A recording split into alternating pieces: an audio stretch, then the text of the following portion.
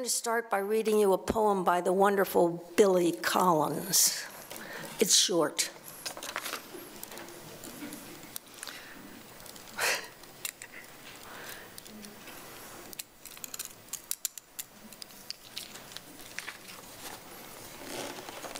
Even when I am not playing, I think about the piano. It is the largest, heaviest, the most beautiful object in the house. I pause in the doorway just to take it all in. And late at night, I picture it downstairs. This hallucination standing on 3 legs. This curious beast with its enormous moonlit smile.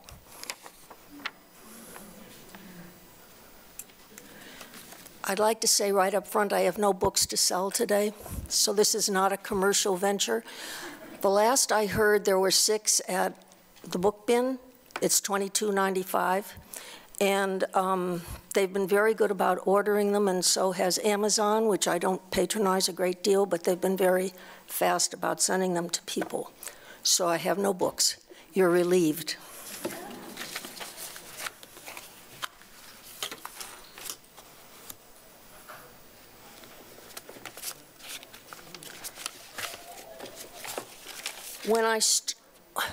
When I started making notes for this talk, I was afflicted by too many possibilities, which is one of my character flaws.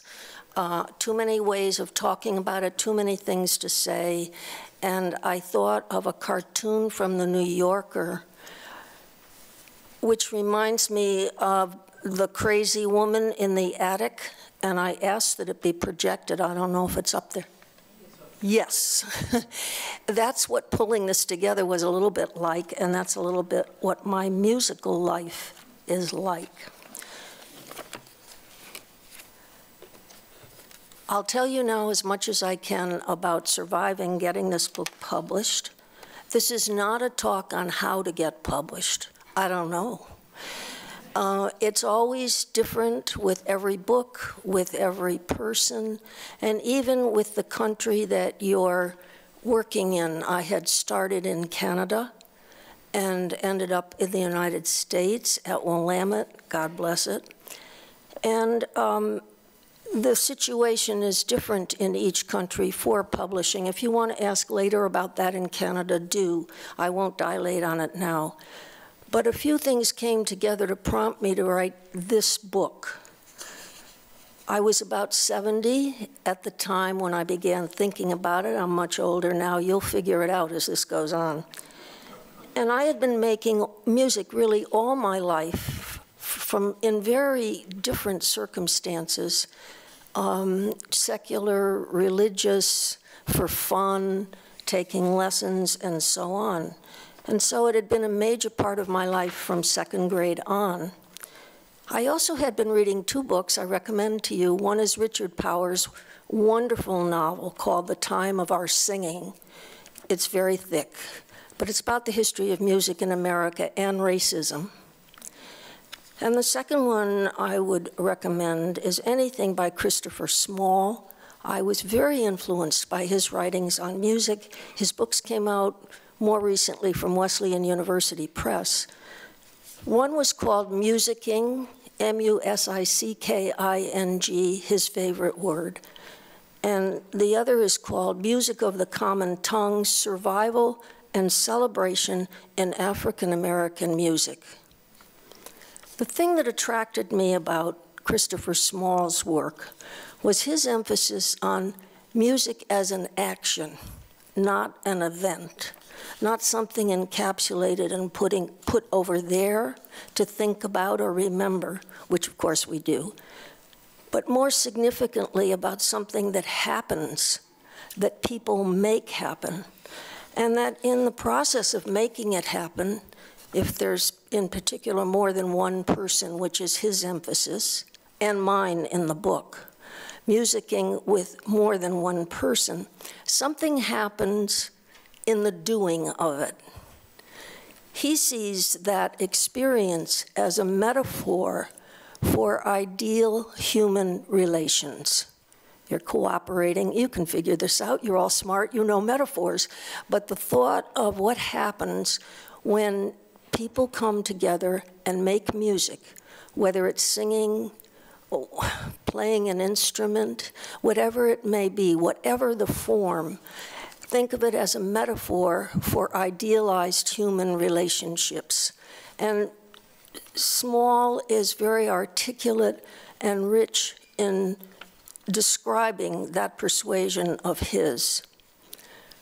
I tried to count up the number of my present companions in making music. It's something like 12 different people, some of them right here in this audience, who either sing or come to my house. I accompany them, and they play violin. Every Monday we make music with violinists, a flute player, another violinist.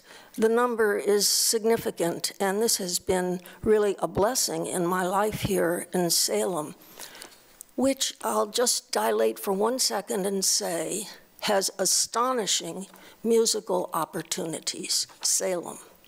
I went through elementary and high school where I had no band, so I didn't know anything about various instruments, no orchestra. This is elementary and high school. And college, in fact. So it's really been all on my own with the help of teachers and partners now that I've evolved as someone who makes music. So I'm going to tell you the story as much as I can of how this book came to be. Bear with me for a minute while I find my notes.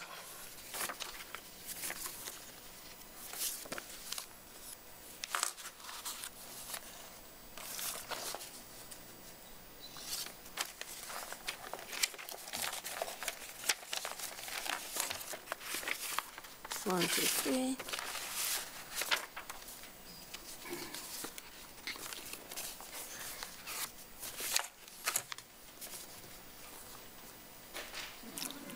I have too many papers up here, that's the problem. Musical notes? I don't know what they are. From about 2004 onward, I started writing essays about the experience of making music, inspired to do this partly by the writing of Christopher Small, whom I've already described to you. Now, in the course of doing that, I had to decide whether I had the confidence to try it. Well, that's a kind of pointless question. You do it or you don't. And I did the essays over a period of years. From 2004, I'd started thinking about it a couple of years before that, up until the book came out last year. And during that time, as I would complete an essay, this is standard procedure I'm going through now, as I would complete an essay, revise it, look at it, think, could anybody be interested, I would submit it to a journal. In the old days, when I started writing, you had a typewriter and you mailed it out. That was Canada. In the new days, much less comfortably in many ways, you either write it by hand. I wrote these by hand, these essays, and then put them on the computer. So you use a computer perhaps at some point, and then you submit your creation to a journal. And how do you find what journal? I mean, you're flying blind. You don't really have just the perfect person out there who says, I'm going to publish this for you. So you survey the internet, an exhausting task, because you don't know really the quality of the journals you're looking for. And ultimately, you send out and you get rejections. You send out and you get rejections. You send out and get rejections. I've said this before. I used to keep track of rejections. And when I taught at Willamette, I would always show my students my notebook. And they were appalled. Sure that their great novel was just around the corner and they were going to make millions. And they would see my rejection. So anyway, the process is you send out stuff. You get a rejection back. You resend it out. At one point in my life, I tried to keep 10 things in the mail at a time. That's a lot. In any case, in April 2007, I had now been working on these essays, effectively working on them since 2004. I sent a proposal to an agent. I should probably mention I've had 4 agents in my life. My last agent decided no longer to try to be an agent but for fiction, but to move over to children's literature because that was more profitable. That happened after I came to Willamette. So I submitted what I thought now looked like a possible book to an agent in 2007. The answer was no. During this time, I was working on compositions for my granddaughter. Between the year, well, I don't really know that I can do between the years, but between her ages of 1 and 14, she's now 20, so you can do the math. I composed each year a piece for her. And it was an unexpected adventure that I took to try to do this. I'm going to see if I can do it without this, because you're all a blur to me. This might be easier. So between the years, her years of being 1 and 14, each year I set myself to compose a piece for her. Well, in the beginning, you know, you're sort of ambitious and you think, I'll whip off a little sonata. But it got simpler and simpler in a way because after she got into school, preschool, I thought, no, we need words. I had just been composing and notating, which is tiring because I don't have the equipment to just bring up the notes on a computer automatically from the piano. I know all that exists, but I wanted to do it the old-fashioned way and learn how you made the eighth notes, the quarter notes, the rests, and all that. So I would notate her piece, and then each year she would get it. She lives in Seattle. When we went up there for her birthday. That went on for 14 years. So while I'm composing for her,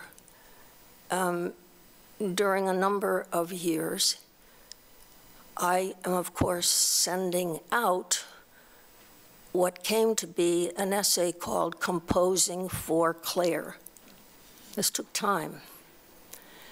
I was also working on something I call Gregorian blues, because I'm going to read a story later that deals with Gregorian chant, Be Still My Heart. It'll be okay. But I was working on these Gregorian blues because I was taking improv from Julian Snow, to whom I've dedicated the book, a very gifted teacher. And he resides right here in Salem, as you know, and teaches part-time at Willamette and composes. So I was taking improv or studying improv with him because I really wanted to become free of notation, an old desire of mine as a pianist. And so I'll skip an episode that led up to this, but I conceived the desire to learn how to compose blues. Okay, he said, sure. Here's a sheet of paper. This is what you do. Now write down your first note. That's what he was like.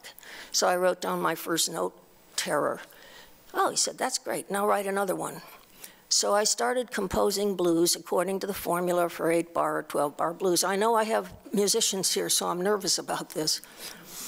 But at the same time, I also had always been very attracted to Gregorian chant, and I decided that what I would like to do was take some favorite sections of Gregorian chant and turn them into blues.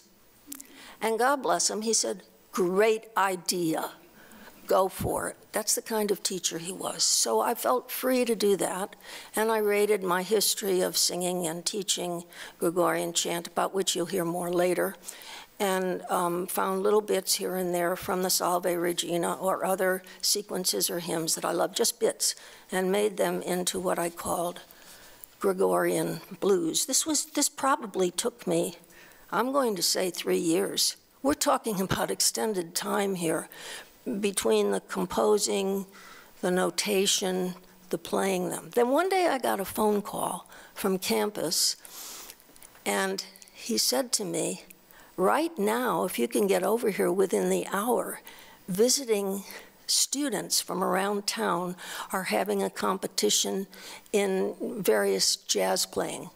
Various groups were coming, and they're going to play, some of them, your Gregorian blues. Do you want to hear them? Huh.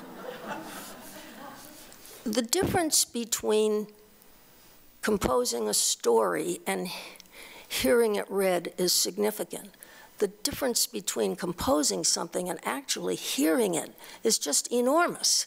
And so I had, of course, played them in my house, and I'd subjected a couple of friends to come in and have wine and hear what this Gregorian blues was all about, but nothing like this. So I went to campus, of course, and it was total pleasure. They actually sounded good, you know, the couple that were chosen. So that's the background on Gregorian blues. So I'm composing for my granddaughter. This is all kind of simultaneous. We don't have clear-cut sequence here. I'm composing for my granddaughter's birthday for 14 years. I'm taking improv for over 10 years, so that's what's going on there. And meanwhile, I've been reading Christopher Small and thinking, there's a value in trying to write about this experience. I think some people might enjoy reading about it. I have never been a fan of memoir. I know that's a mortal sin, but I've just never read a lot of memoirs. So there are many workshops on how you write a memoir and so on. I thought, well, this is going to be about me. And, you know, that can be super boring. I'm not being fake here, super boring. But it really is about an experience of making music and how it transforms your relationships with other people and your sense of yourself, which is a little different focus. So helped out by Small, I tried to focus on that. So now we're up to about 2011. And a Canadian friend suggests that I send what is now put together a number of essays, that I send it to a press in Canada.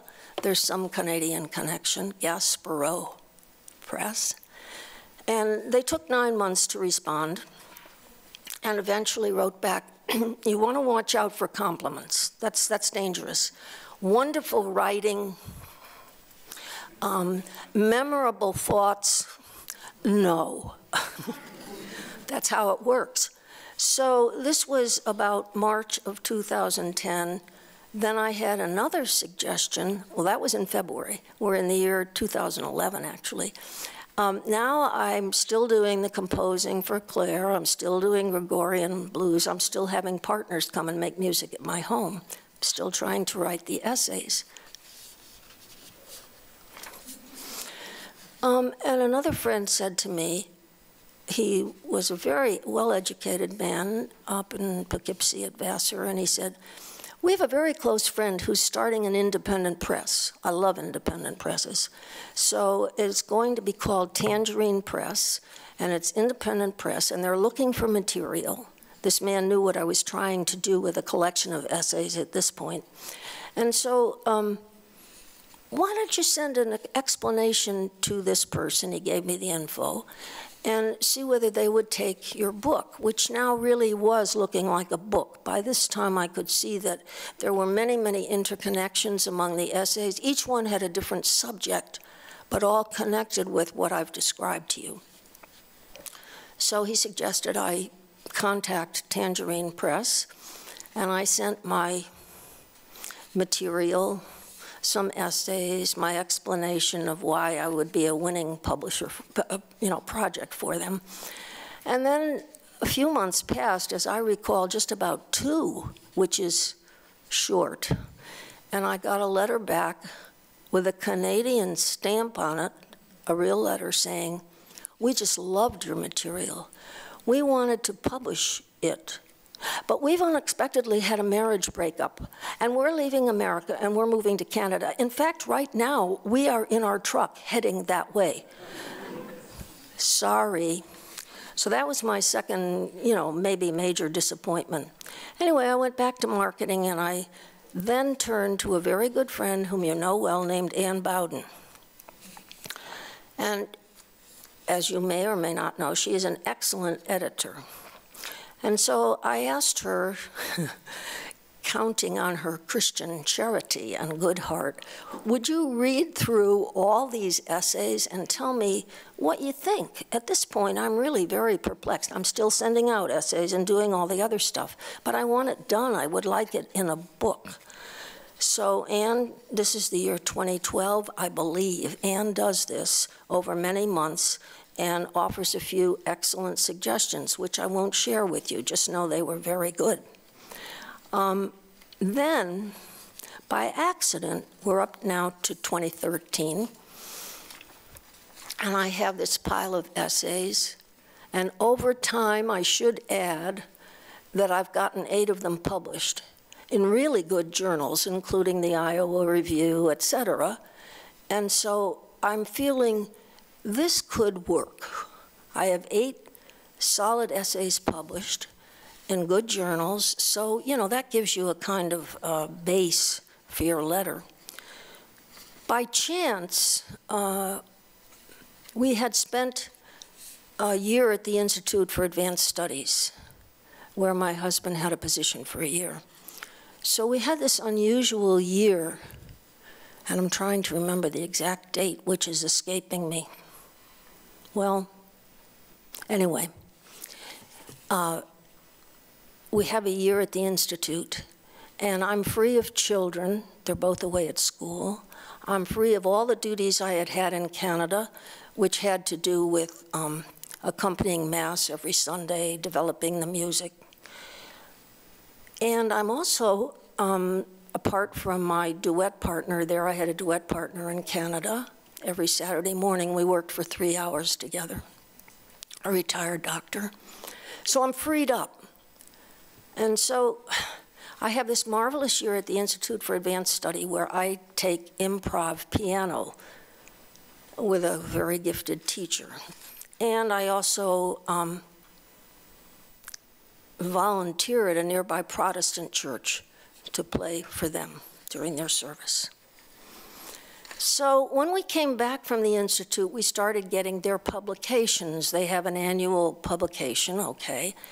And just by chance, on a desk, I noticed this publisher named Paul Dry, publisher in Philadelphia. I'm still searching to whom I might submit this different book. And I very much liked his PR. So I decide I'll send him a letter. I'm going to read you the letter, because I thought it would interest some people here who are going through the process of submission and what do you say and how do you present yourself. So this is April 2013, 10:30 a.m. I write to the editor at Paul Dry Books. I seek a publisher for a music memoir, Keeping Time, product of several years' work comprising 8 interrelated essays tracing the significance of my making music alone or with others over 70 years. The range is broad, from Gregorian chant, parenthesis, I spent 13 years as a monastic nun, to jazz improvisation, my current focus. Style and tone vary from reflective to straight narrative. Order is not chronological. Excuse me. Several essays have already been published in such journals as, and I name the journals. The current manuscript averages 60,000 words. At least one section needs editing and shaping, but I'm loath to undertake this until I have an interested publisher. Second paragraph. This is not a tell-all memoir, though it tells plenty. I have been a fiction writer for over 35 years, and then I refer him to my website, which is on the Authors Guild. am a survivor of agents' rejections, multiple publications in 2 countries. At 80, I see mortality, know something of the market, and am realistic. I do not wish to overload you with material, but should you judge this music more of interest to Paul Dry Books, I will quickly send an outline of the manuscript, an overall assessment of possible audience, and copies of essays. You have a totally intriguing list. The Music Moire assumes a reader interested in aspects of playing, composing, dancing, arranging, improvising, and more, with references and insights into improvising in life and in music, and gradually learning the steps of survival in a world perplexing to the spirit. I am querying 2 other publishers. It would be an honor if you would consider my work. I have always written under the pseudonym Ann Copeland. My actual name is Virginia Furtwängler. Thank you for your consideration.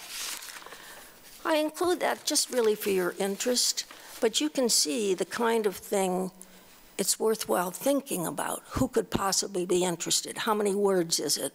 And all the other things that I cover there. A little bit of background, but not exhaustive background. So I happened, when I sent that letter, to be about to depart for England, where we were taking our granddaughter on a Rhodes Scholar trip arranged that you could take your grandchildren. So we were going to be in England for 2 weeks. So I sent that off and thought, oh, well, bye-bye, forget it. And eventually, I got a 1-line reply saying, send the manuscript.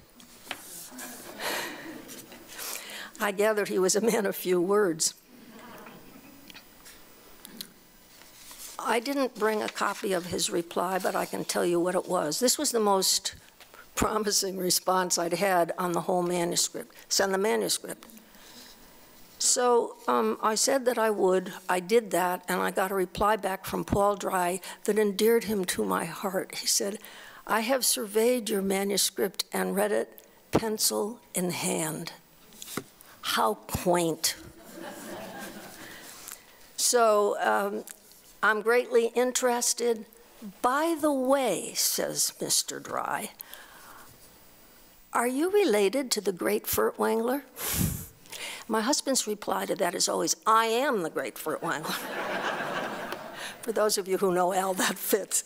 Anyway, this is a funny pitch because, as you know, Furtwängler is a very distinctive name in music because he was the conductor of the Berlin Philharmonic and greatly loved particularly for his Beethoven renditions. So my granddaughter now, excelling cello student at Vassar, she gets this all the time. Furtwängler, oh, Furtwängler. So Mr. Dry immediately picks up on the name Furtwängler. Well, I don't use the name Furtwängler. So I write back to him and say, no, we're not directly related, blah, blah, blah. Then, when a little bit later, which is part of the story I'm going to get to pretty fast, when someone is editing this, he suggests that I exploit the name Furtwängler to get it edited, to get it published, I mean. And I thought, what? My whole life, I had chosen to write under a pseudonym, Ann Copeland. There are reasons for that. And so the name Furtwängler is a funny one in connection with a book like this of music.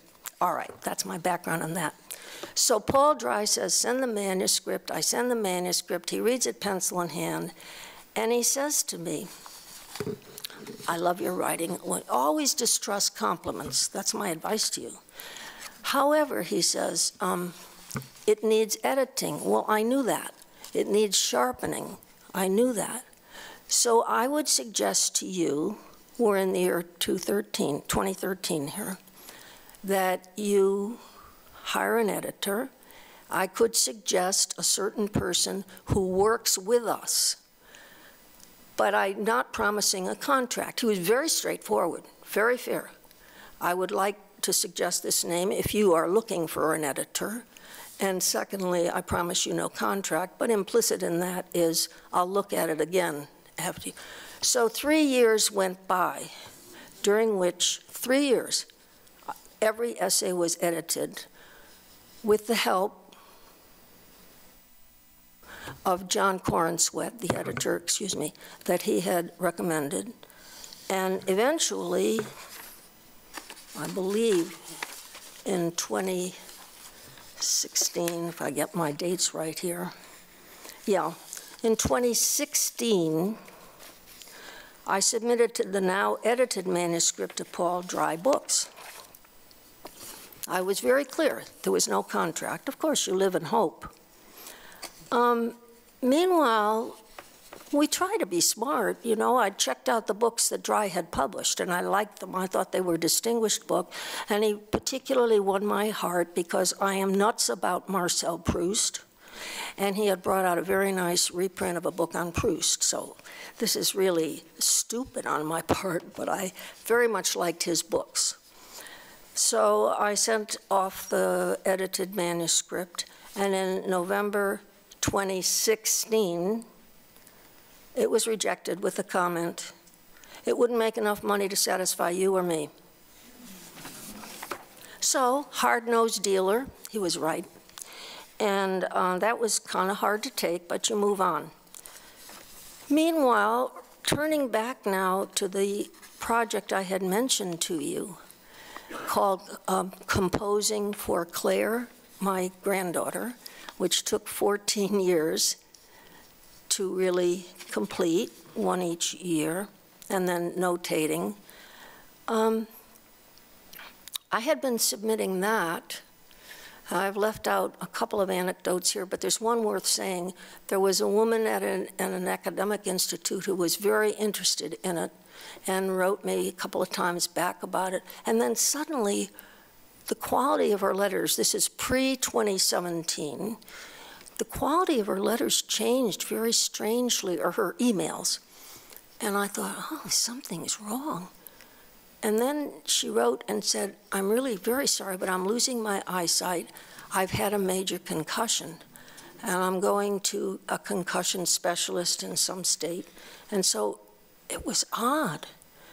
But I had that funny instinct. She wanted the essay Composing for Claire. She was interested in everything I had written. She had sent compliments, but there was something strange about it. So that whole episode took some months to clarify.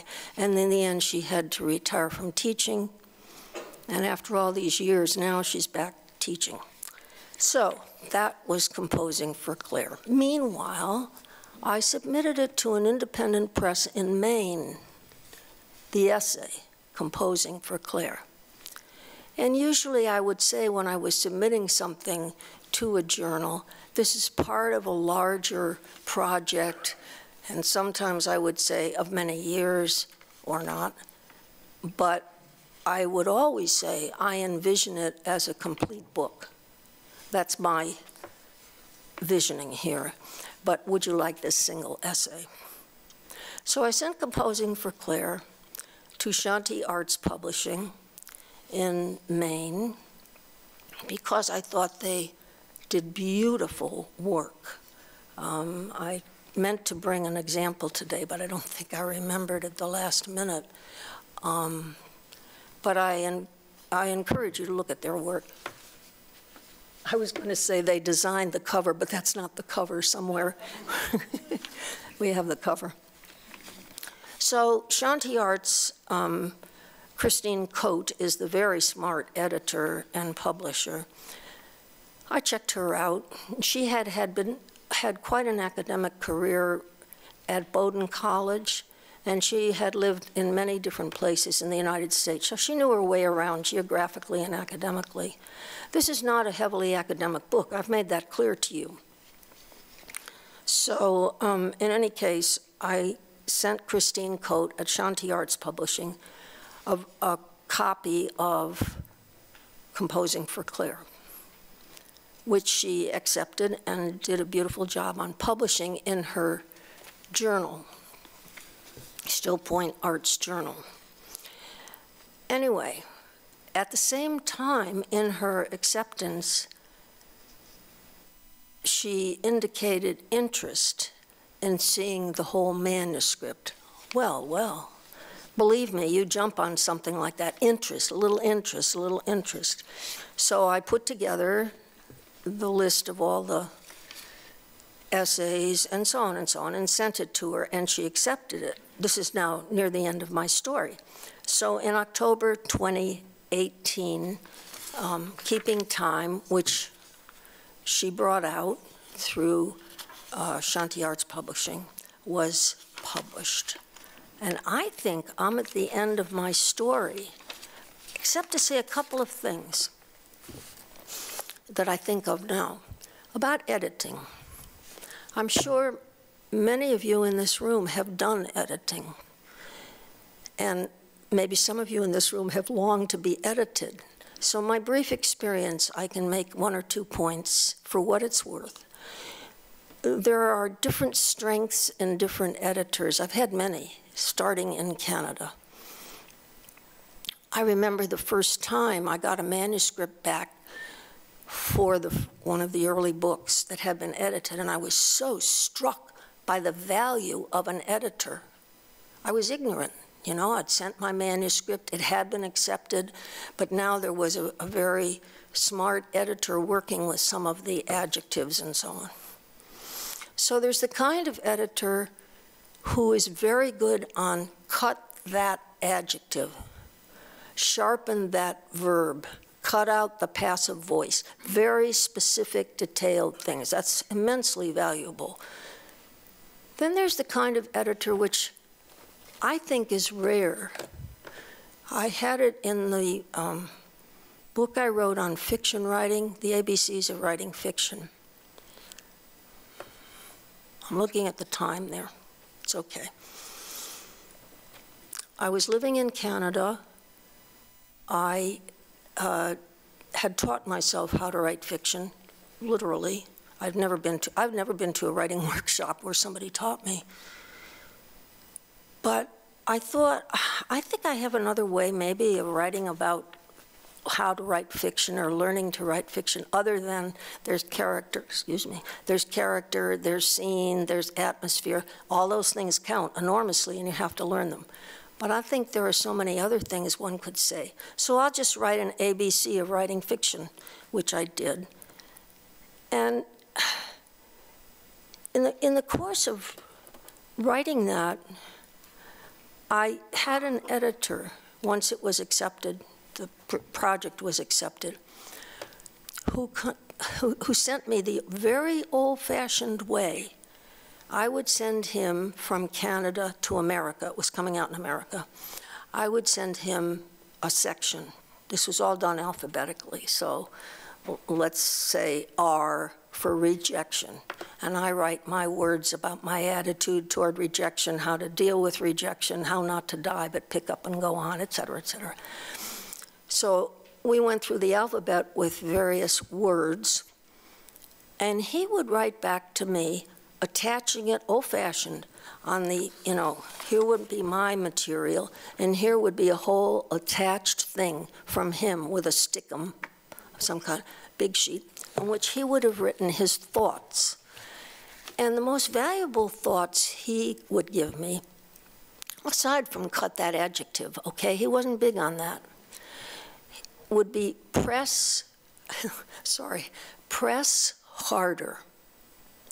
In a certain spot, press harder. And that made perfect sense to me because I used to make that remark to my students in fiction writing. And what it means is you've got material here, it's promising, you're saying something. If you can just press harder on that iceberg underneath the prose that exists there, you may say something much more meaningful. And that came up in a story I'm not going to read today called Reunion, which some people have been quite struck by. It was the hardest story to write, for your information, if you look at the book. But it deals with a trip back as an older person to a college reunion. How universal is that? And the decision whether to go or not. And the discovery when they're a whole range of discoveries that you've changed, they've changed. Ooh, they look older. But basically, you always discover something about yourself in the process. And I had gone back to the College of New Rochelle, Catholic Women's College, the oldest one in New York State,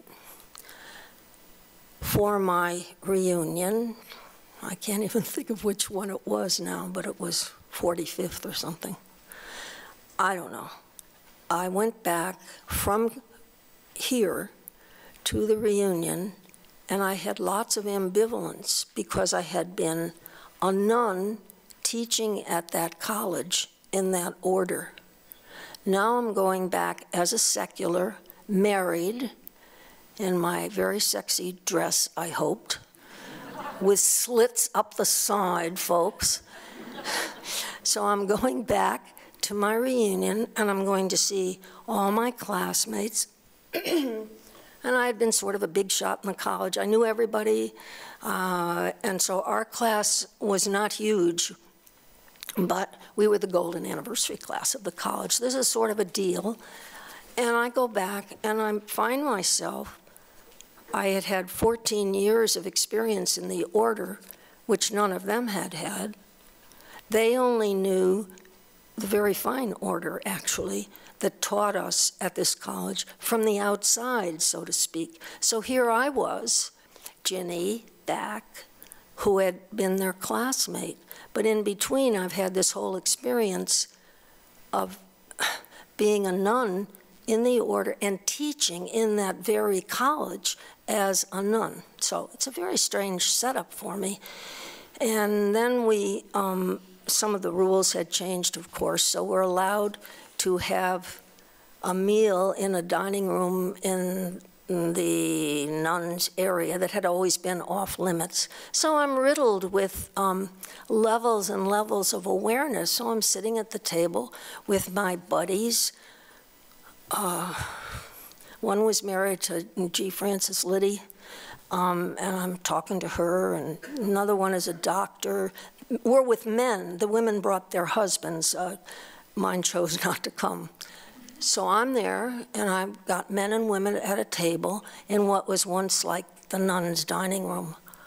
And I have lived in that as a nun, and none of them have. And I'm feeling riddled with comic possibilities.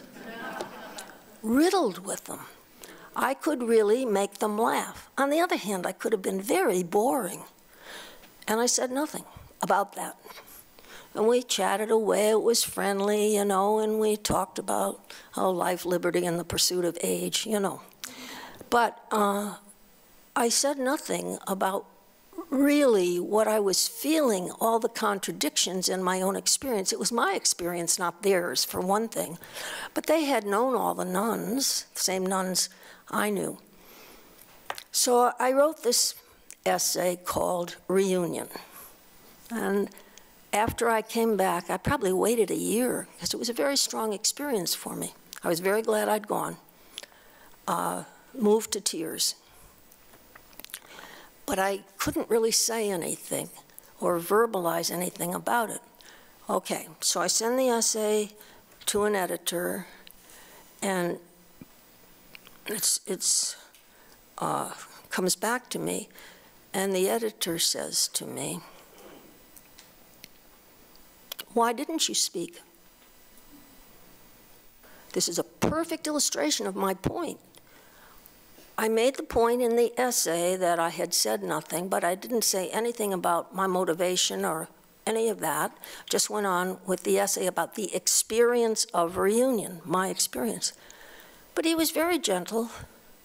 This is the man whom Paul Dry had recommended to me, who's editing now this book that wouldn't make enough money.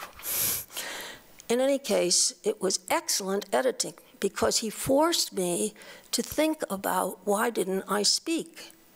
Well, there were a lot of reasons, but I finally came to the conclusion, to be very frank with you, I thought about this, I didn't say anything because I didn't want my life reduced to a joke.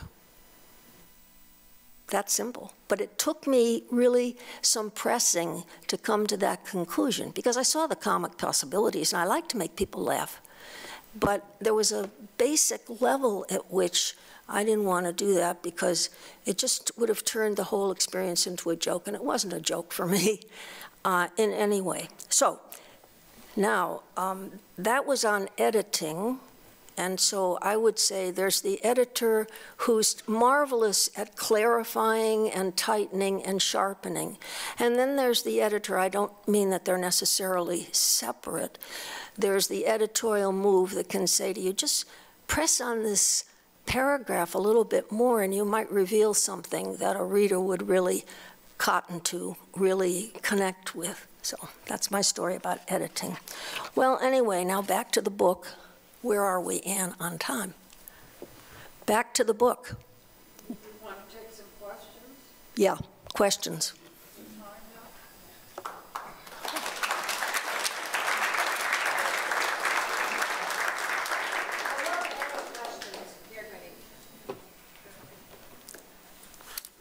Okay, any questions? They're going to give the mic to somebody. Okay, sure.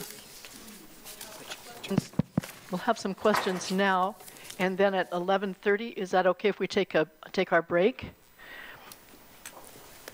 Would that be all right? Oh, sure, everything's fine. I plan to read you one of the essays in the second half. Sure, and then perhaps more questions. So if we get overwhelmed, we'll still have time to come back. So now we have time for questions. I really welcome questions. Don't be shy. But if you don't have any, that's okay. Yeah. Franco. I hope I can hear you, you know. I have my aids on and my glasses on. There's a question here. Hold on. Thanks. Hi, Cassia here. How are you? Good. I'm interested in your music composing, and this is because I know nothing about music except what I learn here from time to time. When you're notating the music, and then that means to me you put it on a staff and all those kinds of things. Do you have an editor for your music after you compose it?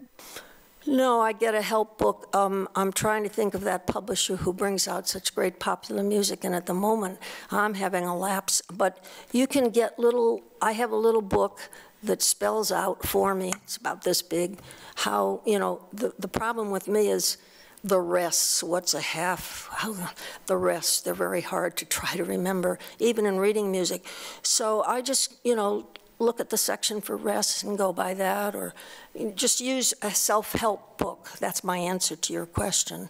I've never had somebody go over it afterward, though Hudley, Julian Snow, my teacher, was really interested in these compositions for my granddaughter, which covered years, as you understand. And so when at a certain point, I said, if you want to see them, here they are. And he thought they were cool, you know. But he didn't make any corrections on them. So no, I've never had an editor, and I'm sure there are errors in them. I'm sure that there is a way to do that technologically. And I know, for example, Michael Strelo has composed music, and he has something that when you play it on the piano, it comes up automatically. And I mean, I know that exists. I'm either nervous, shy, or lazy. I don't know, any one of the above. And I've just never gone that route. There's some value in making yourself just do it, you know? But that's kind of old-fashioned, I realize that. Well, it's not, I'll take it, I need to have something on this side for just now. Hi, my name is Solveig, and I do music. Oh. And I think, dear, oh no, dear. no. I'm just saying about manuscript. It's wonderful to do it, but the thing that I would see that you would have a problem with, particularly in rests, are the difference between half and whole notes. Because one sits on the rest and sits on a line and the other hangs from a line, and it's really hard to do that by hand. And so I don't know whether you've investigated Sibelius, the program that puts notation on the staff. That's a computer program that does that. It doesn't turn things that you play into notation. It lets you type something like a computer, only it makes it totally legible. No, I don't know about that, but I should talk to you afterward about it. Sure. Well, I mean, Julian would know. I taught here for a while when Julian was an undergraduate, so and he was incredible then, and I'm so proud to see that he's such a wonderful teacher. Yeah. Yeah. I think, yeah. Hi, good morning. My name is Eric. I'm right here. I was an English major in college, although I've never written fiction or anything, but I had a number of writing courses, and one of our better teachers of writing at the University of Michigan was a fellow named Alan Seeger, and when you speak of editing, he was the first editor of Vanity Fair magazine, but also a writer. But my question is, he always emphasized how important it was for anybody who was interested in writing to keep a journal over the years about their life experiences and what interested them. And the question I had is, with your various articles about music that were published in the journals, or in the various journals, were you keeping a journal of your own about your experiences in writing that composition, or how you reacted to it, or other people reacted to it? I think your teacher was exactly right, really right. And I've regretted that I've never been able to keep a diary or a journal. What I did do, though, particularly in the fiction writing years, so I'll get to the music in a minute, in the fiction writing years, which covered several decades, I kept what I think of as a laboratory. Like I might pick up from today's experience. I don't do it now, so don't be nervous. But I might pick up just a little remark that somebody made that I thought, ooh, that's funny. Or one time, for example, I remember I was changing my clothes, or in the ladies' room, no, in a restaurant somewhere in Maine or something like that. But in any case, this woman came in and she's putting on her makeup and she says, you know, I have so many dresses. I keep one in size 10, one in size 12, one in size 14, and one in size 16. And I think I'm moving toward 18. I thought that was hilarious. So that's the kind of thing I might write down. I think of it as a lab. If you're a scientist, you do lab experiment. So I did for many years keep just ring binders in which I would jot down anything I picked up or heard. I'm not as good, honestly, at writing down, this is what I felt today. I'm just not good at that. So I know that it's a great release and relief for many people, but I've never been able to really do that. I think of more as a collector of specimens. Watch out. I don't do that now, so. This is a silly question. This is Evelyn. I know that there are 8 notes and obviously endless ways of arranging them. And what I don't understand is, with all the music that's coming out, isn't there some editor somewhere that checks to see if you haven't arranged them the same way someone else already has?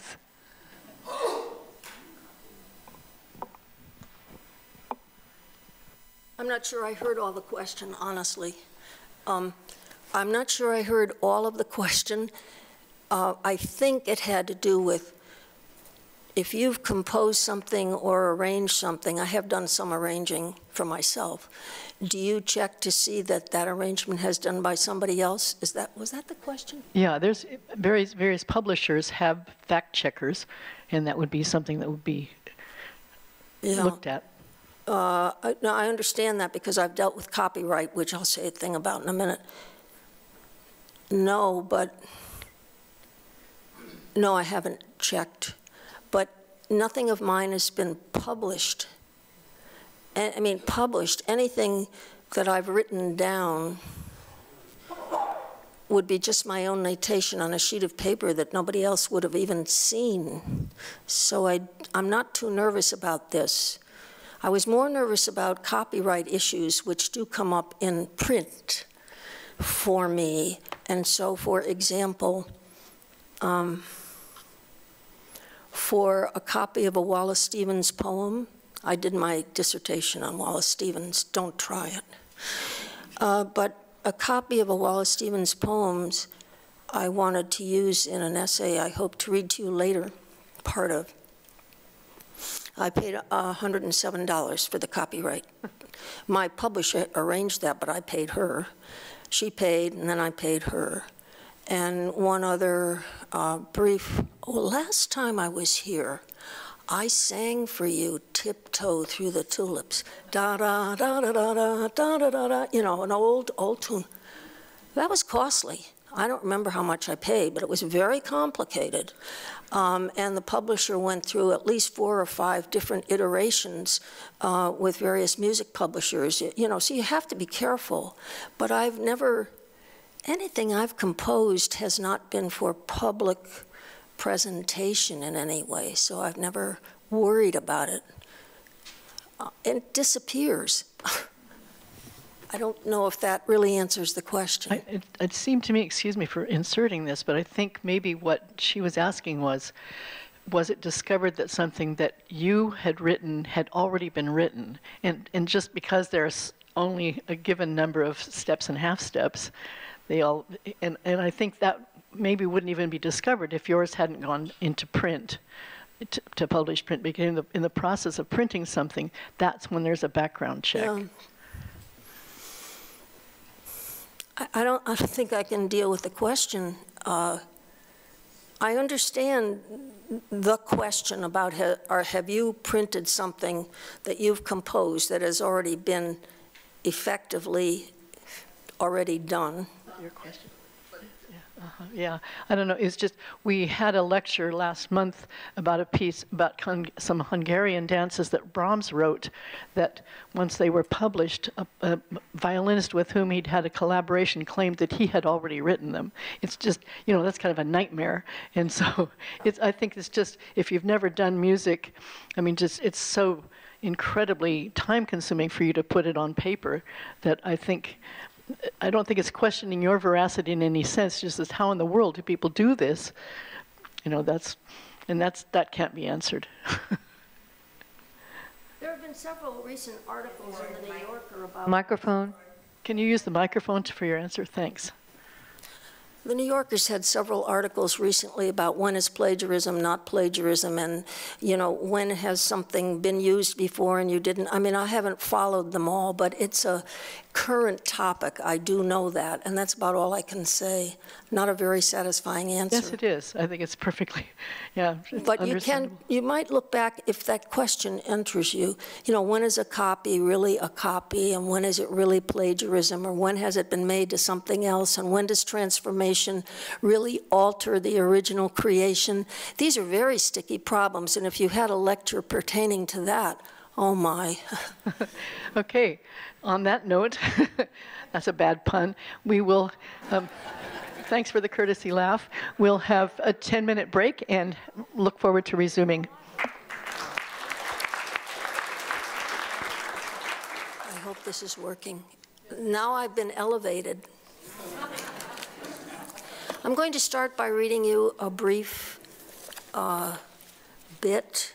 I have everything timed here. This won't take more than 8 minutes, 8 to 10. Is that okay? Okay. This is called Learning to Play. After it, I'll take some more questions if there are some, once I can see this. Once a week, from 2nd through 8th grade, I walked to the end of at the end of the school day from St. Margaret's School up the long slope of Willow Street in Waterbury, Connecticut. Can you hear me okay? Turn it. Past the hair salon, past the drugstore, past the grocery store and fire station, always with 2 or 3 firemen relaxing on chairs out front, to my weekly music lesson with Professor John L. Bonn, B-O-N-N. After what felt like many blocks, Willow Street turned into Willow Extension, left businesses behind and became residential. Rows of large shaded frame houses, 2 or 3 stories high, with awninged porches and flowering bushes out front. Partway up the street on the left, I came to the large gray house with its expansive porch. I'd ring the front doorbell and be greeted by Professor Bond, or sometimes by the mysterious elderly lady who lived with him, Miss Pease, P-E-A-S-E, dressed always in black. Once she let me in, she would silently glide upstairs. That was all I ever knew.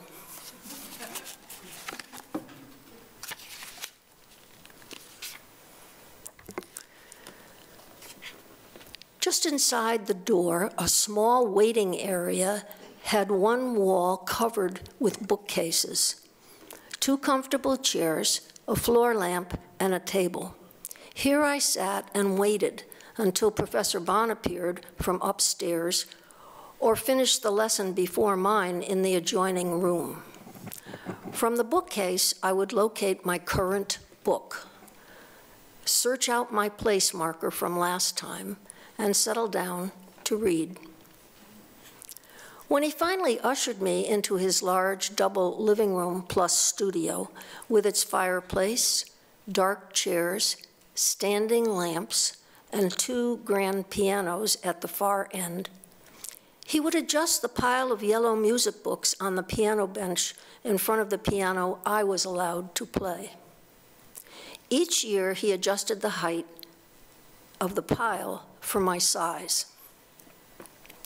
In a cordial, encouraging, but somewhat formal atmosphere, he created an hour that was all about music, no social frills. He seemed ancient, Professor Bond. His origins were mysterious. Germany, we thought. He was ugly. A big mole on his right cheek sprouted a hair.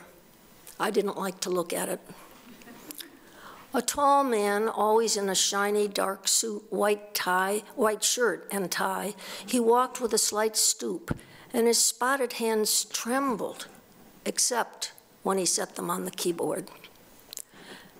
At the parish high mass on Sundays, he played the organ up in the balcony and sometimes sang parts of the mass in his faint, quavery voice.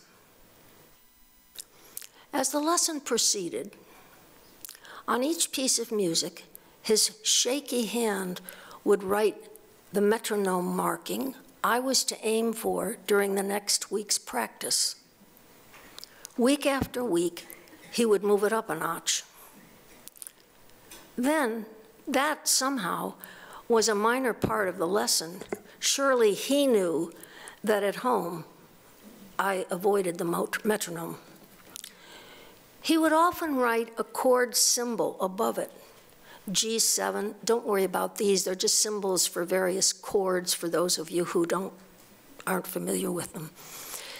He would write above each piece of music, he would write the name of a chord. I've got to skip for a minute. G7 for the dominant 7th, the small circle for the diminished chord, the plus sign for the augmented chord, and so on. In that way, from very early on, he trained me to look at notation as a key to something else, the harmonic structure. The chord progression that those black notes signified. Though important, simply reading notes was never enough. He demonstrated how those patterns worked, and he would say it this way, what they said.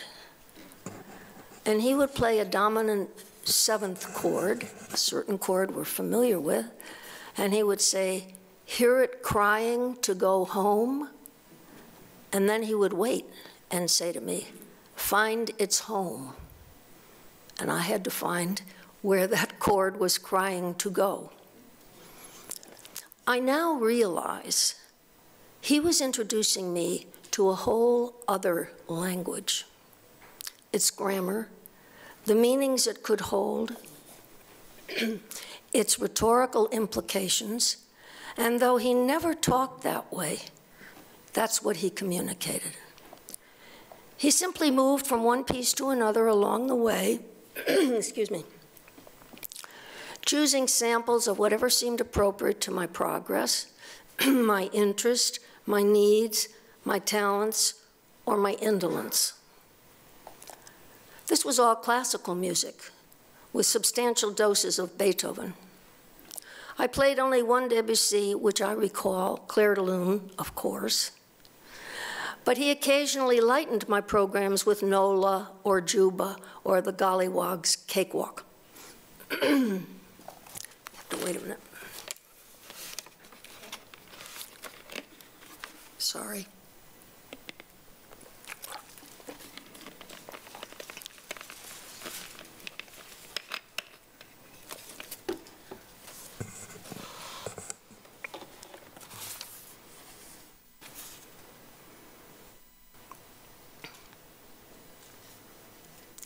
On my own, far away from Professor Bond, I would hunt out sheet music for the day's popular songs and learn them. He resided far from the world of Frank Sinatra. I had no exposure ever to a traditional music series book. However, he forced me to create my own. For each week's lesson, I had to write out what we call 1, 4, and 5 chords for a specific key. And then, I don't mean to insult you, but for those who do not know, every chord has different positions it can be put in, 3. So he would not only have me write out the chords, 1, 4, and 5, but take each one in its 3 positions and write those all out. And then he would have me write out, this was all before I came to my music lesson, this is my homework, find the basic or tonic chord that went with each of those. Over time, I covered every key and wrote as well the appropriate root and the bass clef along with the chords. Later teachers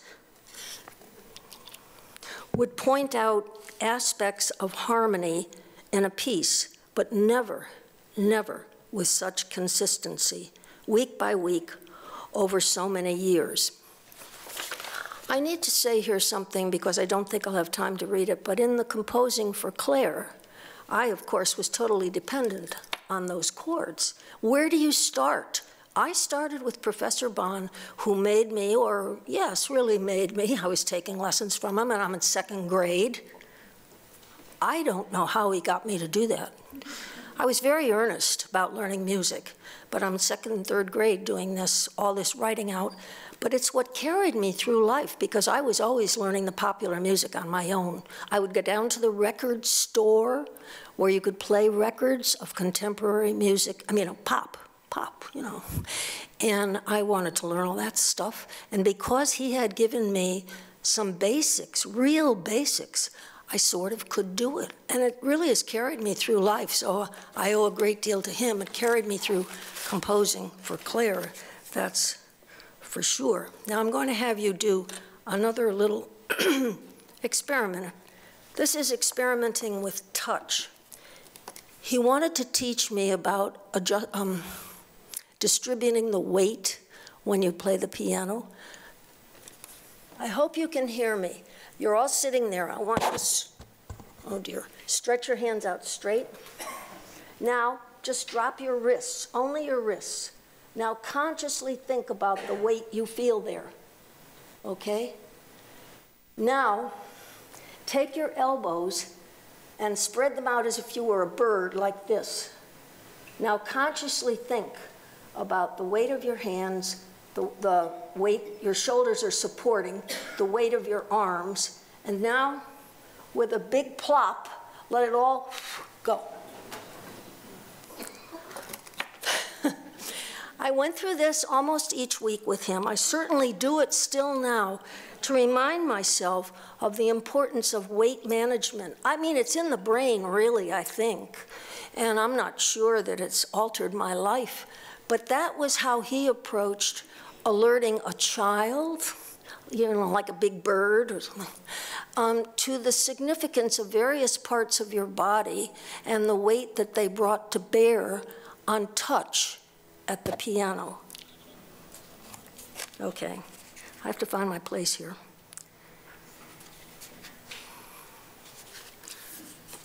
Together, we explored the different ways of touching a key and its effects. Chopin students tell of his strategies to elicit as many kinds of sounds from striking a key as there are fingers. Professor Bond would urge me to play a staccato note, just one note, not a bunch, just one. Then he'd say to me, watch it, see it dance. I mean, this is to a third-year-old, a third grader, you know. See it dance. Can you hear the difference? This was not a question to excite a grammar school child. Gradually, though, I came to hear something of the keyboard's possible sound effects. And now I go through describing the exercise I just put you through, so I'll skip that. And then he would have me drop all my hands and plop them. He would demonstrate creating the look of a great black-sleeved bird with extended wings bent in half. Now let the full weight of your forearms, your loose hands just hang there, supported by your shoulders. Can you feel that weight? Again, I would nod. This tedious old man. When could I play? That was always the question. Now let the whole thing go, let it drop. I obeyed, and then finally we would get to the playing. To this day, I sometimes use this exercise to remind myself about weight distribution at the keyboard, commenting on Rubinstein's mastery of weight control, his use of body and shoulder weight in his forte sections, his relaxed wrists. We've all seen that with piano players. His relaxed wrist, his ability to elicit a singing tone. One commentator, Joseph Levine, sums it all up.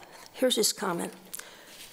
There's a vast difference between amateur hammering on the keyboard for force and the more artistic means of drawing the tone from the piano by weight or pressure properly controlled and administered. That's touch. Subsequent teachers in high school, 20 years later in Chicago and now in Oregon, taught me much, I suspect. However, I think the first piano teacher may matter the most. Professor Bond walked me steadily through scales, arpeggios, chords, and exercises, never pushing me through Hanon. For those who don't know Hanon, Hanon is the dreaded exercise book. Anyway, he never, I mean, I got it as an adult here. I was curious, what was Hanon anyway? So I went and bought a copy and looked at it. Oh my God. He never pushed me through Hanon. Despite his meticulous and rigorous attention to details of technique, somehow what breathed through the lessons was always music, not mechanics. Had it not been so, I surely would have given up. I had no desire ever to be a professional musician. That holds to this day. I was just a determined little girl who wanted to learn how to make music. So that's my first reading. I should pause and say, are there any questions about that? Because I know we have music teachers in the room, and that should make me nervous, but everybody's experience is different. Oh, you can't hear me. Are there any questions? I have another thing I can read. Just if we save questions to the end, because we want to be sure that you get through your material. Oh, okay. Well, is there another gathering after lunch? Oh, this is it? Okay, I should know that.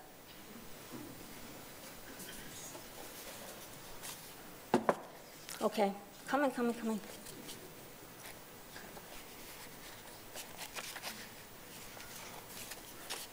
This is a brief one called A Golden Escape. As you know, some of you know, my husband plays the banjo.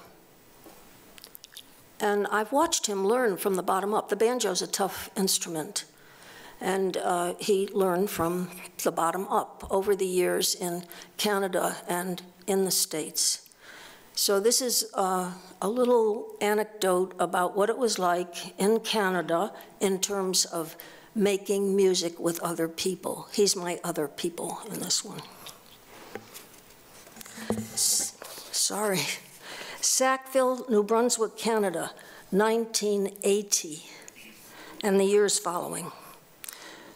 New Brunswick winters could be brutally cold. Morning CBC radio would caution children against playing atop snow mounds lest they touch electric wires overhead. They were also advised to wear face masks against the chill factor lest minutes in the cold freeze their faces.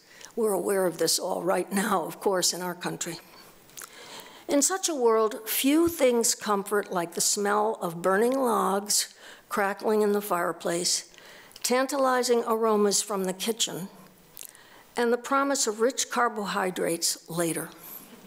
Winter flab became our seasonal costume. Snow could persist into May, so we sought to create a warming cocoon, and eventually we found one, Saturday afternoon at the Met. I'm going to interrupt for a minute to say, I was not raised on the opera. I had no contact. I was not the child in the little maroon dress brought to the Met. No, none of that. We didn't have any opera in our house. My mother could play the violin, and my father was totally tone deaf, really. And so opera was not part of my background, so this was a real discovery in Canada on a cold day, what the opera could do for you. Upstairs, one son might be listening to his tapes, definitely not opera. The other son might be outside sliding on packed snow or skating. They both skated. We would close the doors to the living room, get a fire going, pull down the new Milton Cross complete stories of great operas, read up on the plot, and listen. No super texts to guide us, just music. All that glorious caterwauling, as my older son still calls it. At intermission, I would set up tea and something calorically decadent on the coffee table and listen and sip. While stone-cold earth outside wrapped itself in the snug silence of falling snow, we inhabited another world. It was our weekly trill, embellishing a monochrome winter, a musical magic carpet to fly us from wind and snow and village life onto the great gold curtain stage of passion, love, betrayal, intrigue, murder, disguise, inevitable ending coughing as you sing a great aria, and happy endings. Here I was, decades away from my first wondering exposure to opera as a child, in my closest friend's household in Waterbury, Connecticut. I would go to visit Margaret. I would go in the front door full of vim and vigor as a young child, and everybody in the house would have their eyes shut, and it would be like, shh. They would be tiptoeing around, fingers on the lips, and I would be told, shh. It was Saturday afternoon at the opera. Her father had, in fact, been asked to audition for the Met, so he had a beautiful voice, footnote here, and one of my pleasures as a child would be when he came to visit at our house with my parents, he would sing and I would accompany him. Beautiful voice. Anyway, let the skies outside drop buckets of snow away from our home country. We were in Canada. We had Germont singing of his home country, La Traviata. Healthy ourselves, we sipped tea as Violetta gasped her last, always with a gorgeous aria. You realize that's required in opera. Tuberculosis doesn't seem to interfere with Great soprano singing. Distant from riots raging in American streets, this is the late 60s, early 70s. We thrilled to Scarpia, evil man, Scarpia's malevolence, evil policeman, and Rigoletto's despairing pain of discovery and loss. This weekly trill played counterpoint to regular rhythmic teaching, writing, caring for sons, cooking, cleaning, wondering if non-existent spring would ever come, and what kind of sweet treat could I create next. So that's my little bit on opera for you.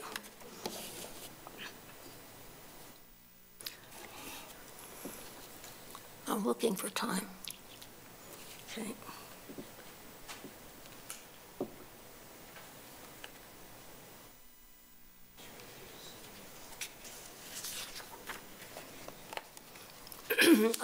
Keep those who are required to. When I put on my glasses, I can't see any of you, but I can see the text. When I take off my glasses, you all look stunning, but I can't read the print. I'm doing a project now because, of course, I have obvious eye problems, as probably 98% of the people in this world do. For 15 minutes every day, I play blind. I'm trying to learn one standard at a time, old standards. I have 3 down.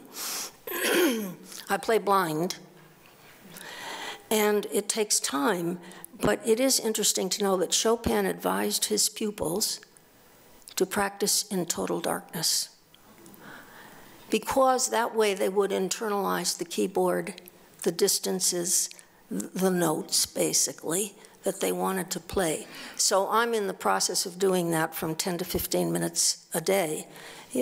It's interesting, that's all I can say.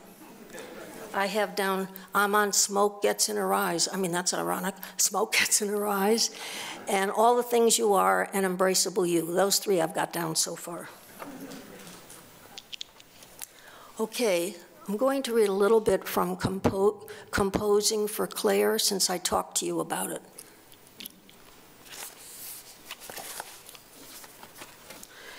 It's a simple story. A new being enters the world.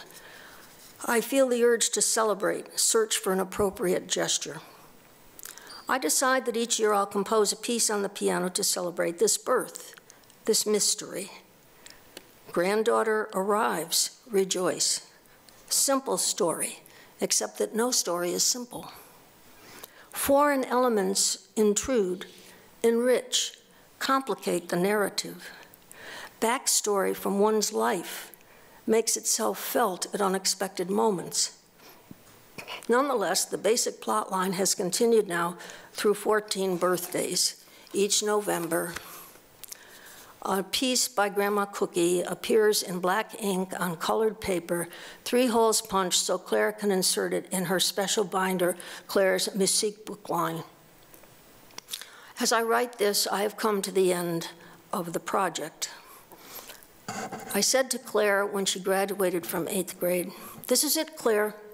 You're going off to a new adventure in a few months, high school. No more annual birthday pieces. You will be into a new life. If you fall in love, though, call me up and I'll see if I can compose you a ballad." Claire now has an official boyfriend and I'm waiting for the telephone call. Moving on. What difference could it possibly make to compose a song each year? Time's passing intensifies this question for me. I was not naive. I had a pretty good sense of the effort it would require, nor did I feel particularly confident. On the contrary, I felt embarrassed, and at the same time, a bit pretentious when I finally said to my son and daughter-in-law, "Each year, I hope to write a piece for Claire's birthday." They took it calmly. I had never thought I'd become a grandmother. Religious life cancels any such expectations. So now the surprise Grandma Cookie would try to compose. In the earlier years, I played with her. In recent years, I've played In recent years, I've played with her, improvised to her bass, read forehand compositions, and fooled around with her on the keyboard.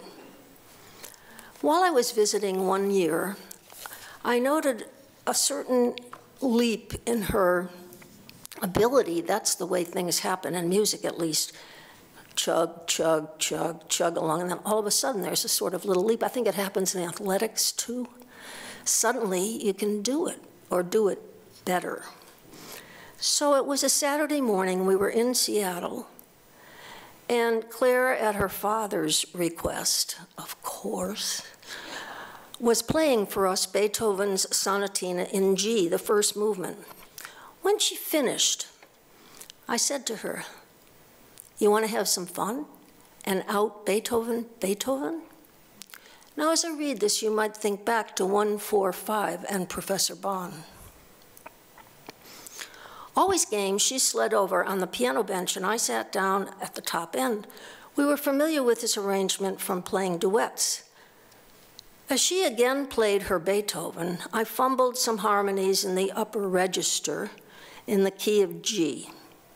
She was wedded to notes, of course, yet saw me wandering around the keyboard without sheet music in front of me as I searched for what was possible in the moment. She knew I'd been studying jazz improv for a few years, and after years of reading classical and pop music, I was trying to free myself from depending on notation. "Play the scale of G for me," I asked. Easily done, nimble little fingers. She was quite good on the piano. "Now show me the triad or chord of G major." That's do mi so. Easily done. D major, easily done. C major, ditto. Ready to roll. "Now," I said, "as I play, just watch my left hand." And I showed her again, reminding her the three basic triads she had just before, minutes before, so easily herself found on the keyboard. Now I said, "I'll play the top that Beethoven wrote for us. But you keep your eye on, excuse me, my left hand, and you'll see he's using exactly the chords that you yourself just played for me." We fooled around like this for a bit. The whole process occupied perhaps 5 minutes. It was fun. And then she was off to play with Delilah, her cat. Once again, I felt grateful to my first piano teacher, Professor Bonn, who had assigned me long before Claire's age to write the chords and symbols for the tonic, the subdominant, and the tonic in a specified key before each lesson. It seemed so useless then, a total bother, unrelated to the exciting power of calling forth music from a keyboard. However, I was earnest, as I already said, as a child. One moment occurred here in Salem that had solidified my resolve to do this. Shortly after Claire was born, my husband and I went out for dinner at McGrath's, a local fish restaurant. As usual, we chatted up our waitress, this time a slim, shy student at the university from which I'd just retired. I missed a chance for free PR there. Suddenly, in the course of our exchange, she said, "My grandpa writes songs for me," and her face lit up. Her words touched me, her delight, and I remembered that. Her grandpa had bridged time and found a way into her heart. He had, moreover, offered her access to a bit of joy. Could I do that? I'm skipping. A little later, whoops, I'm sorry. She is now older. I figured What would a 5-year-old child want to hear about her life? There were her friends, and I named them, her teachers, her swimming lessons, her ballet lessons, all these privileged children, her Sunday school teachers, there as well her chickens, her cat, and the gerbil, forget the gerbil. And so I took her upstairs to her little bedroom, and she sat under her child-sized yellow table.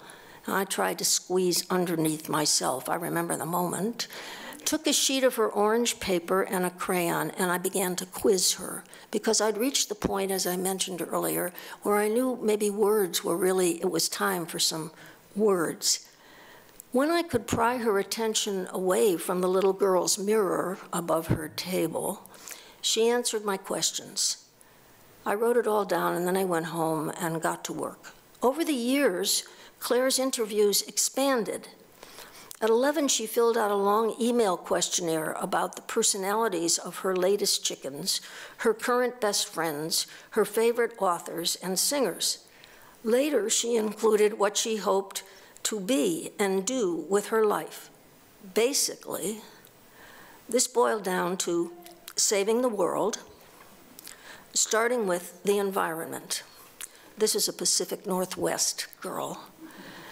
More recent answers at 13 and 14 added the note, I'll write and sing music and become a star.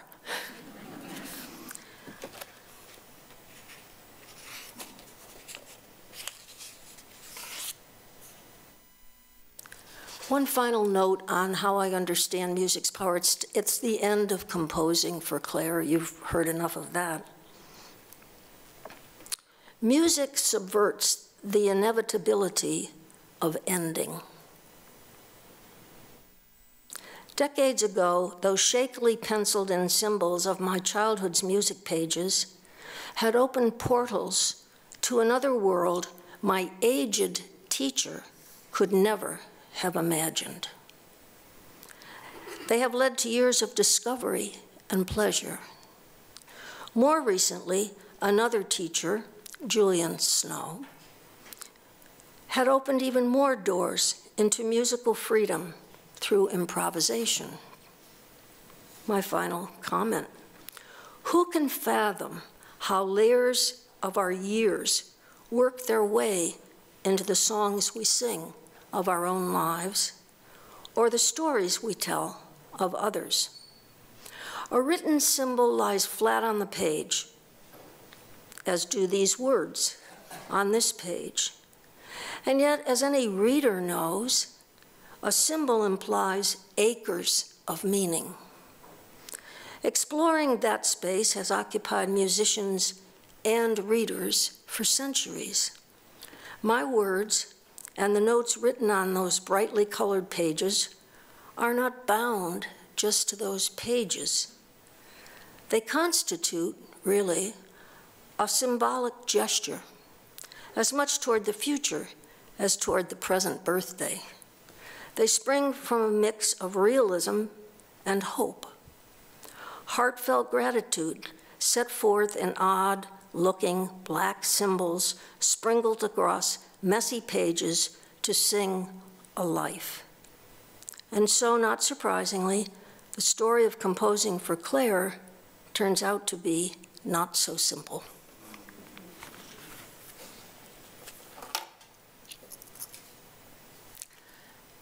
I have 19 minutes after. Aren't I supposed to stop at 20 after? No, we finished at 11, at 1/2 so we've got time for questions. I thought I had this down pat, but I have all these possibilities that I can read and timing next to each one of them. Yeah. That's why I keep saying how much time is left. Right. Okay. So were you ready for questions now, or are you? Oh, sure. If there are any questions. Oh, there will be. Otherwise, I have a 2-minute thing. Yeah, if you don't mind, I'm going to just put a quick postscript on one of the things that she mentioned were the 3 basic triads that are 1, 4, and 5 in the position of a key, and their relative positions. But what that meant was that every triad, let's just say C, E, G, has 3 ways of appearing, as C on the bottom, E in the middle, G on the top. Or you can have it what we call first inversion. You flip it over once, and what was the middle is now the bottom, right? On the second inversion, what was the top one is now the bottom with the other 2. Just keep turning them over. Those are core position and first inversion and second inversion. And she said, oh, I'm sure you all know that, but I think there might be 2 of you that didn't know that before. I'm sorry. Question I don't over want there. to insult you. You know, it's tricky with this audience. Okay, over there. This is Barbara. I have a non-musical question. How did you choose your? I'm over here on to the other side. right. How did you choose your pseudonym? Oh, that's easy. And it's musical, too. I have to remember to use this. When we lived in Chicago for 3 years or so, I had been away from the piano many, many years. I had been teaching in the convent and then playing an electric organ up in Canada, but I never had direct access to much piano. And this is crazy. I asked my mother, a saint she was, I think, to send me out from Connecticut my Chickering upright piano. I mean, really, what was I thinking of? She was sympathetic and she did it. And it came to Chicago, where I had no piano. I really don't know what I wanted a piano, and never mind, let's move on. So down the street from us on South Hyde Park Boulevard, there was a very distinguished musician who was kind of Mr. Music of Chicago. When opera stars came, they would practice with him. He ran a studio. You had to audition to get accepted by him.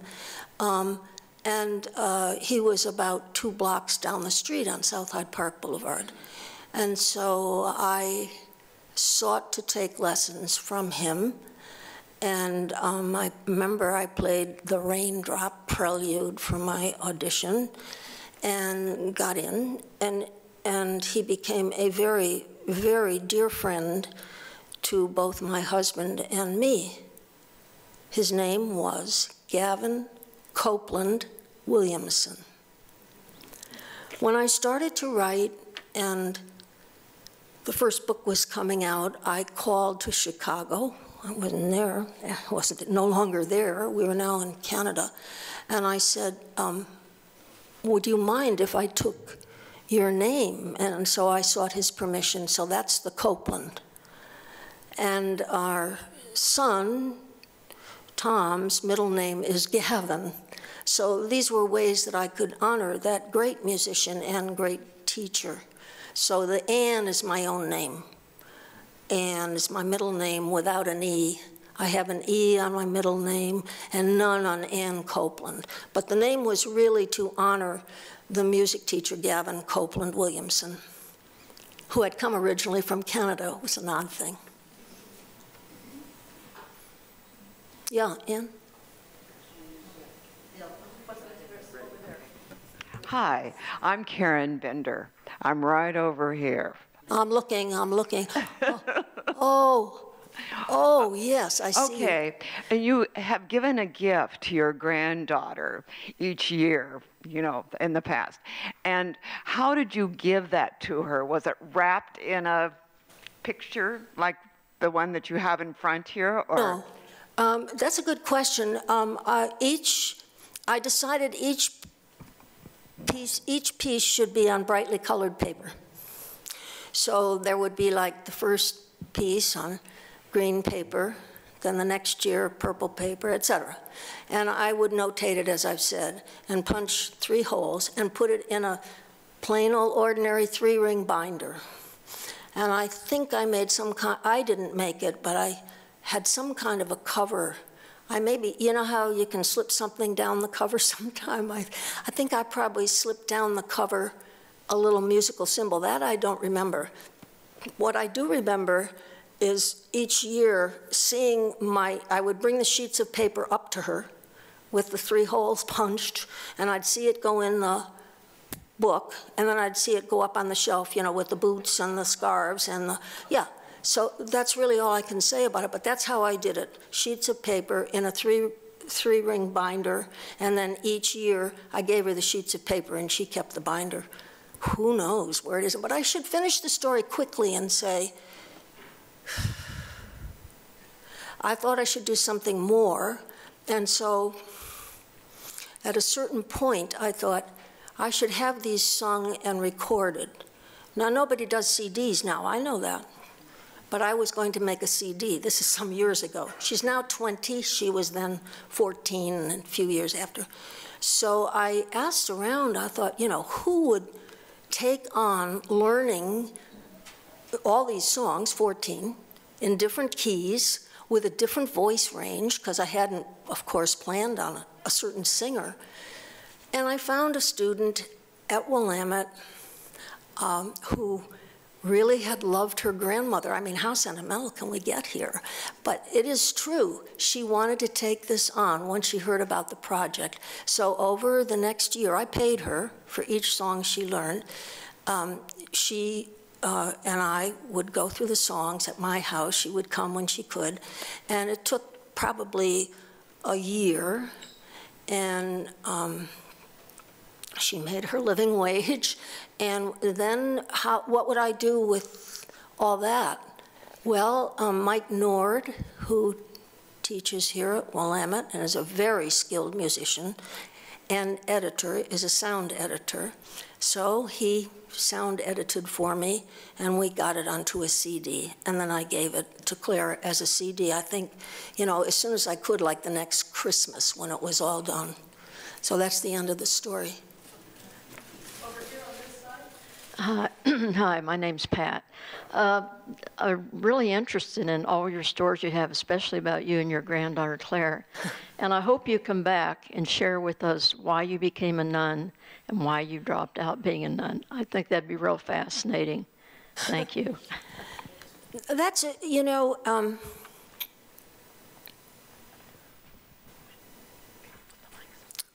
many years ago, here is really gratuitous self-promotion. You ready? I wrote a book called The Golden Thread, which is fiction, but is based closely on my experience of all those years as a nun, and begins as I'm a child in Connecticut. And it amazes me that when I say it still sells, we mean like 5 copies a year. You realize this is, I mean, this is way, way back. But nonetheless, that just amazes me. I wanted to give my life to God. How's that for the simple answer? And that's the truth of it. And then in the story reunion, I think it's a little naked there. My own, I had 7 years of making the decision, basically. But I think if you do, this is not hard sell, I'm just trying to answer your question. If you do look at the book, it's in, by the way, it's in the Willamette Library as well. You'll find that I address the question a bit there, not so much of why one would want to enter the convent, because in the tradition that I grew up in, it was really the noblest gesture you could make of gratitude for a life. That's a whole tradition. But in the story reunion, you'll find a little soul-searching and a little candor about many years later, at the reunion, in fact, remembering some of the more painful moments of deciding to leave, okay? I don't know how much more publicly I could say. I'm perfectly open about it, but I don't know how much I could say that would make sense. I know that it is a story that intrigues people often, and I didn't want to make that pitch in the book about music or in seeking out publishers for the book. If I put in I was a monastic nun, it was because there's a particularly long essay that deals with my love for Gregorian chant. Well, I mean, give me a break. How many people feel that way? As one of my piano partners recently said, I can't stand it. Oh, I said, that's not unusual. Any more questions? I think we're out of time. Okay. But I'd like you to say 2 sentences about this beautiful piece of artwork in front of you. I know the artwork in front of me. Veni Sancte Spiritus, et emite celitus, lucis tue radium. This is the Veni Sancte. Okay. This is the Veni Sancte Spiritus, which acquired many, many years ago in Marshall Fields in Chicago, where a man was selling many, many copies that had been from a dismembered liturgical book, breviary, and this was one of them. And I was so struck by this. I mean, I'm not in the convent. I'm in my clothes cruising the color aisles at Marshall Fields. I was going to read that, but we don't have time.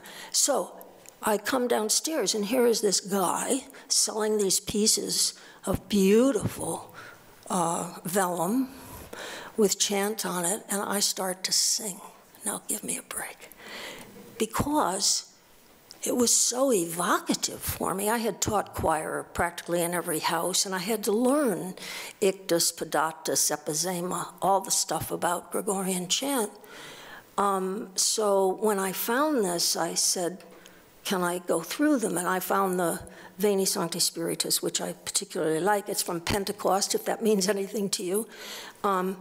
So I bought that piece, and I still love it. I brought it from our living room. We got it framed, and I keep it above my piano. The reason I left here was I was going to translate for them, but I can't.